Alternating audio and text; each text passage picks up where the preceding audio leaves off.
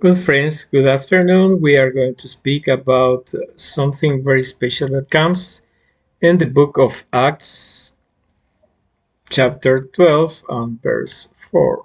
And we are going to share its contents, and we are going to study several uh, ways in which this particular verse has been translated to modern languages, to languages that are in use in the present times.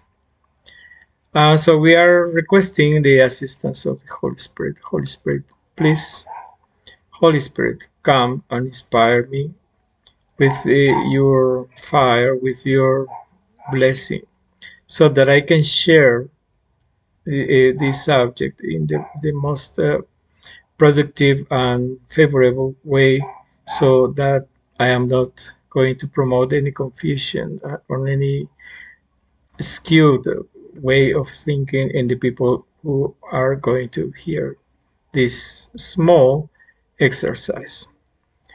Holy Spirit, thank you for your gifts and thank you for the opportunity to share this perspective and this study.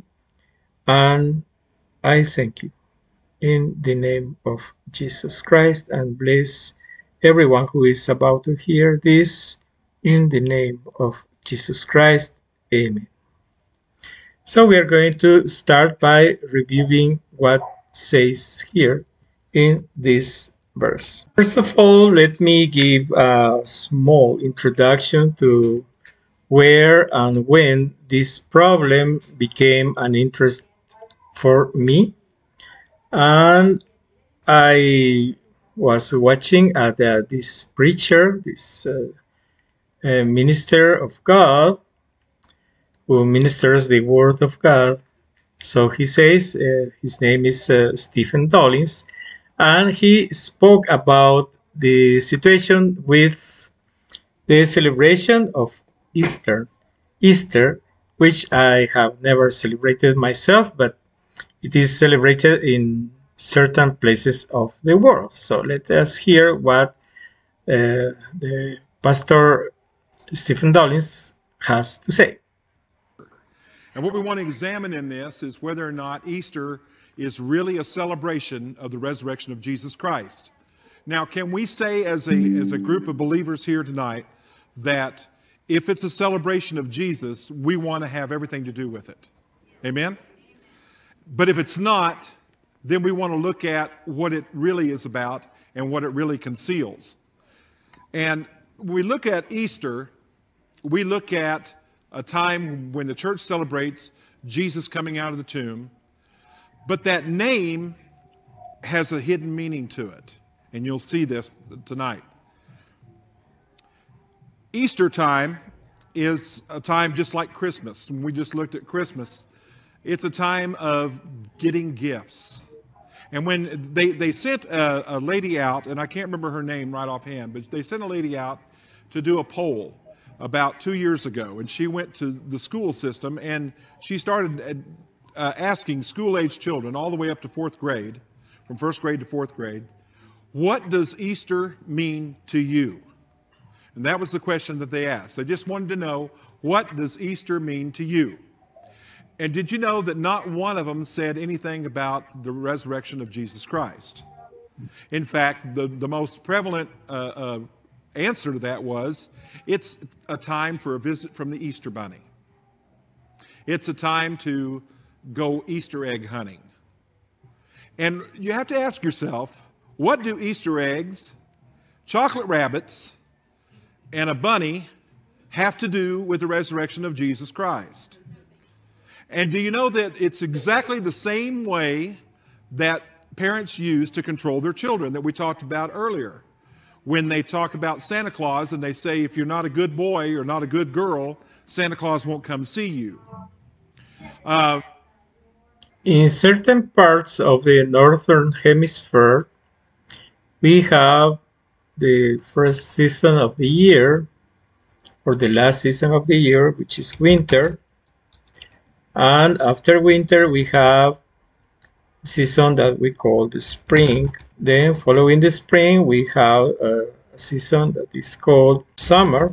And after summer, we have a season called autumn.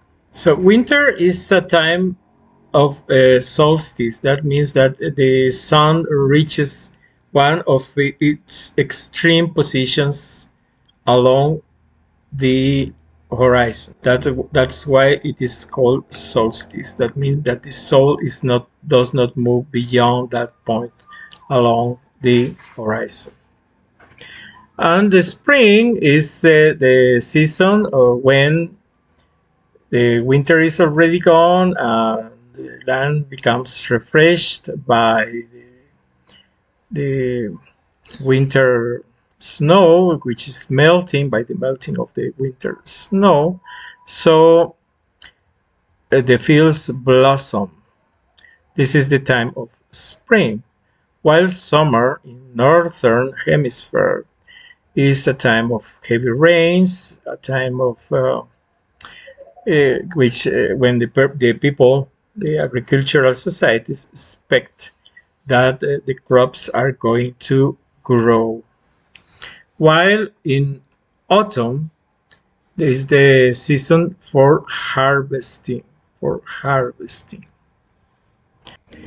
The celebration of Easter is not common in many Christian countries, but it is very interesting to understand which are the components, are the pieces that make this celebration and how it is associated with the Christian celebration of this resurrection of Jesus Christ.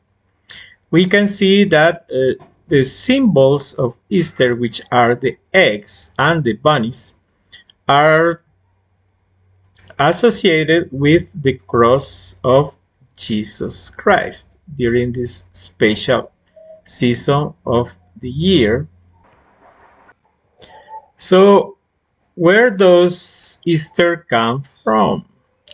The word Easter is associated, at least phonetically associated, with the goddess Ishtar. The goddess Ishtar belongs to ancient Mesopotamic traditions, and it is found in plenty of the relics that are found at those places, which are now archaeological remnants. But since this is a subject of much debate in modern times, let us see first what this um, person has to say in his blog. He says Easter is not named after Ishtar, and other truths I have to tell you.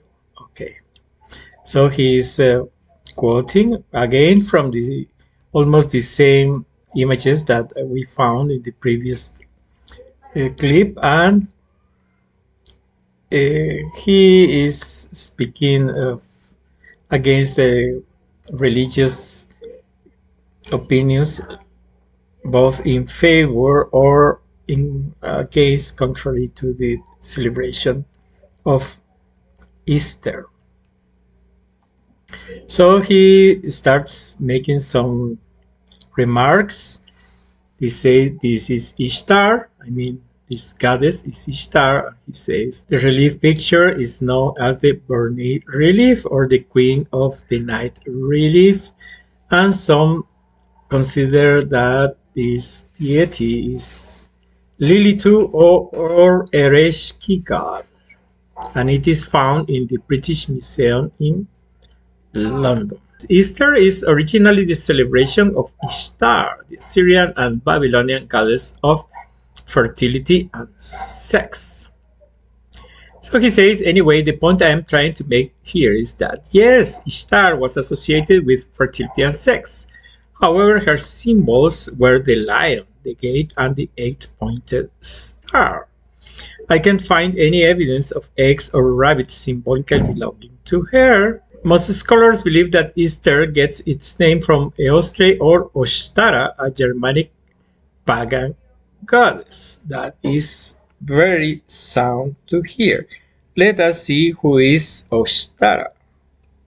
The owners of this blog say that Eostre or Easter is an Anglo-Saxon goddess with, who is not documented from pagan sources at all, and it turns up to be from Christian source in the writings of the churchman, English churchman Bede. There is a very interesting association between certain symbols concerning the worship of fertility goddesses, especially when goddesses are associated with the moon and the spring. In this quote, it says that the Easter bunny is said to have been the bird which at one time drew the chariot of the goddess of spring and was turned into a hare. Every year, however, at the coming of spring, the hare remembers, and in commemoration of its original birth nature, lays eggs as an offering to spring and youth it symbolizes. Here we can see, almost in chronological order, what we speak about this ancient tradition of representing and associating a goddess, a female god, a female deity, with symbols associated with nature cycles, and with birds which lay eggs and which prey and are detached from the earth due to their wings, and the rabbits who multiply in great quantities, the moon, as I said, and the symbol of spring as a continuation of life. Now let's go to the utilization of the word Easter in the Christian tradition. So the word Easter must have come from some source. In this Bible Study Tools, which is a website, we can read that the story of Easter is represented by the Last Supper, the betrayal of Judas, the crucifixion of Jesus, and the resurrection of Jesus. And in one particular source that we are trying to quote from is under the title Which Easter by Dr. Ken Matto, and he mentions that in the book of Acts 12 and verse 4, according to the King James Version, and when he had apprehended him, speaking of Peter, he put him in prison and delivered him to 4 quaternions of soldiers to keep him, intending after Easter to bring him forth to the people. Easter celebration is the very celebration of Passover, but the name Easter comes from the word probably of ancient Germanic origin, Ostara. One of the accusations which is leveled at the King James Bible is the translation of the word Pascha as Easter. The word Pascha is not a Greek word, but is from the Aramaic Pascha.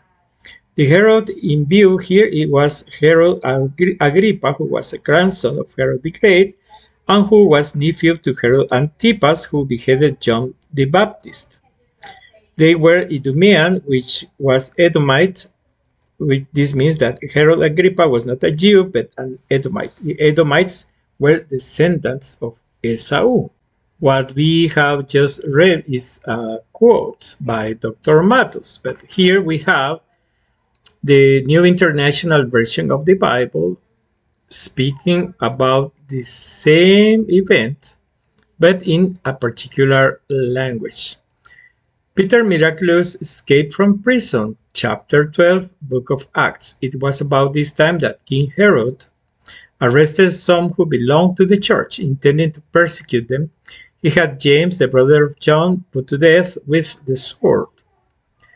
When he saw that this met with approval among the Jews, he proceeded to seize Peter also. This happened during the festival of unleavened bread. After arresting him, he put him in prison, handing him over to be guarded by 4 squads of 4 soldiers each. That means 16 soldiers. Herod intended to bring him out for public trial after the Passover. And this is the season mentioned here, that they were seized during this particular season.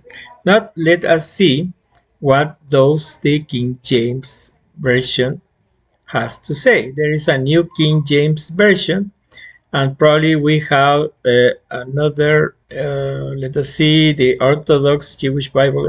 They could not have it. New Matthew Bible Living Translation, New King James Version. So in the New King James Version says the same thing. Now about that time, Herod the king stretched out his hand to harass some from the church. Then he killed James, the brother of John, with a sword, and because he saw that it pleased the Jews, he proceeded further to seize Peter also. Now it was during the days of unleavened bread. So now the words used here are days of unleavened bread. So when he had arrested him, he put him in prison and delivered him to 4 squads of soldiers to keep him, intending to bring him before the people after Passover. Now we have the same text, but this time with King James Version, not the New King James Version.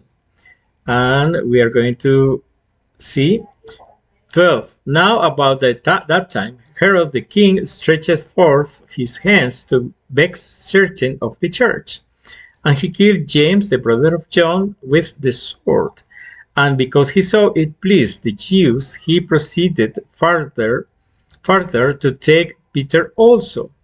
Then were the days of unleavened bread, associated with Passover, of course. And when he had apprehended him, he put him in prison and delivered him to 4 quaternions of soldiers to keep him, intending after Easter to bring him forth to the people. So we can see that effectively Easter is mentioned in the King James Version. Now let us see how it is read in another, even more modern version of the Bible. So please allow me to tell you that the problem that I'm bringing here is how the accuracy of the biblical language is important in order to understand and apply the concepts of the Bible to the solution or explanation of particular events in Christian life. This is a Bible. This is a translation of the Bible into Cachiquel Mayan language. And it says, I am going to read the Cachiquel language, but I am going to underline where the same words are quoted, are translated, and the way they are translated into this language. In verse 3, it says, Romari, because Agrippa set chiri shuben chireri Jacobo shakan shka chikiwech ri judío riman kinimang tari Jesucristo riha shutek a chuka ruchapik ri Pedro.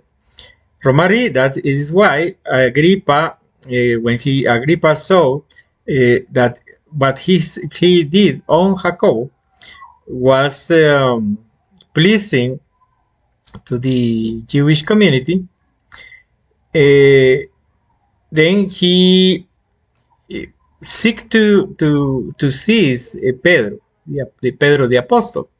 Re ishbanatech chupam rinimakich tok nitich rikash language rimanek chamilech or rikin.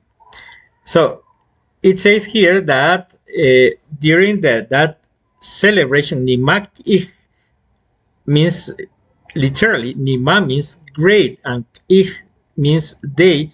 At that particular great day, that means that celebration, Nimaki means celebration, he managed to have Peter captured.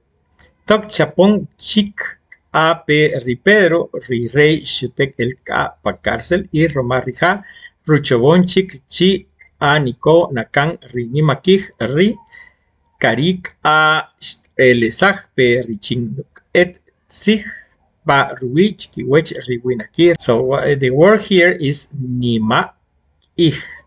No mention that Passover, no mention Easter, no mention that it was the time of the unleavened bread. The only mention here of the bread is Rikash lang wei shimanek chamilek or shikin. This is the season of the unleavened bread, bread that was cooked without yeast.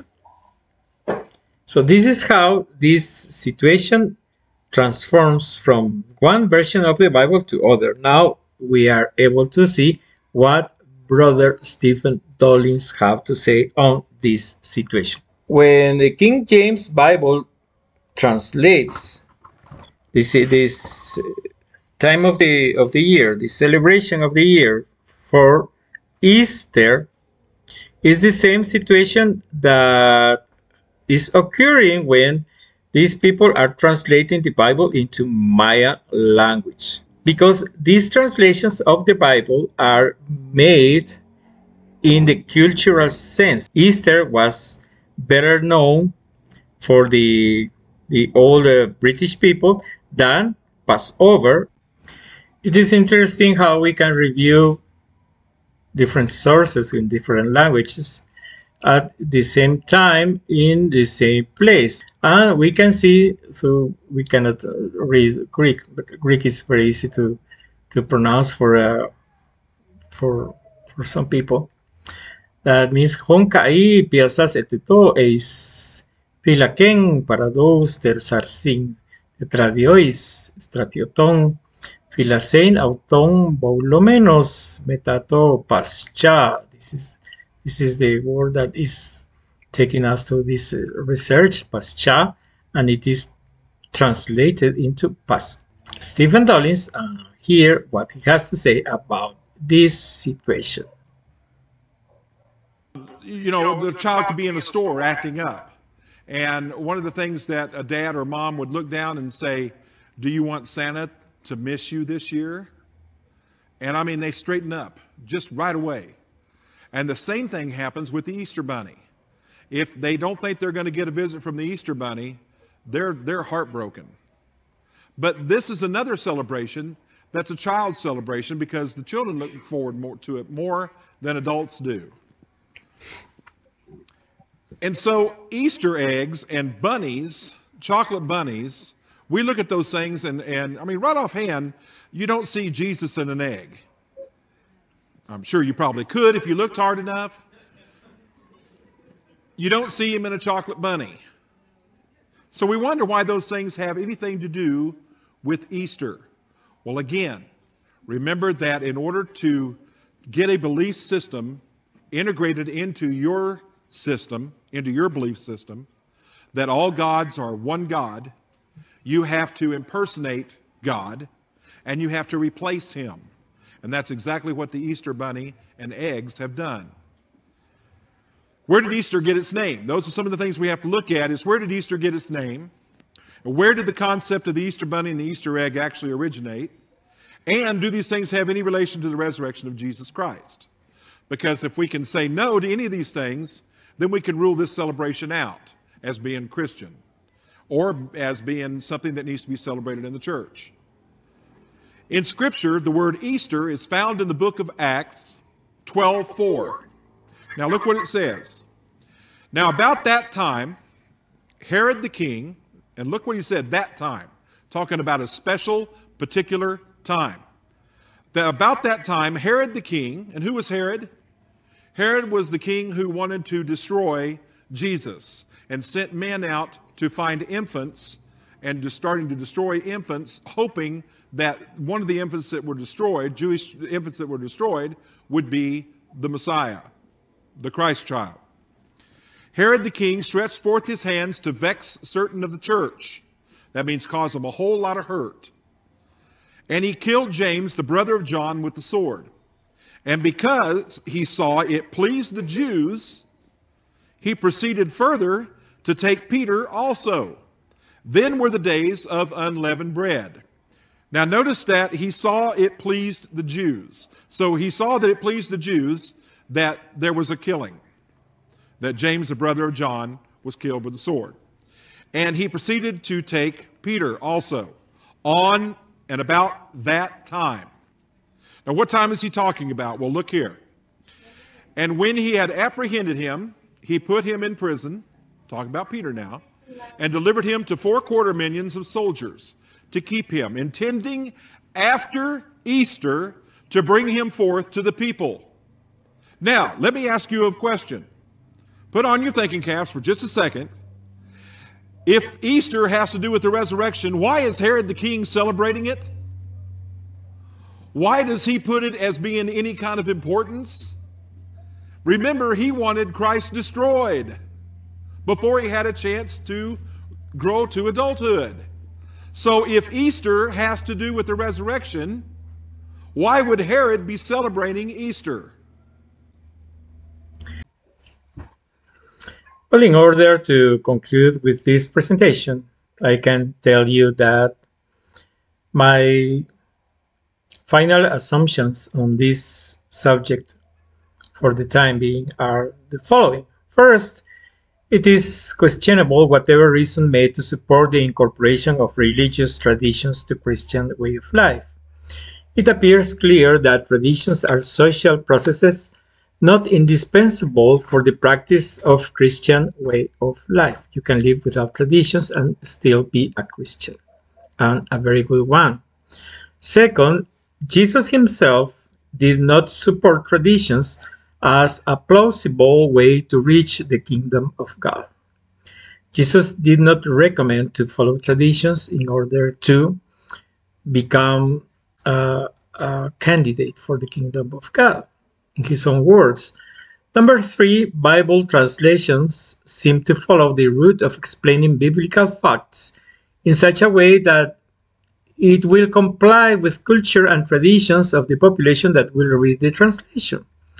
Number 4, parents usually resort to use traditions to make an easy way to control children. In this process, families have become the basic social scenario in which religious thoughts replace other religious thoughts and beliefs.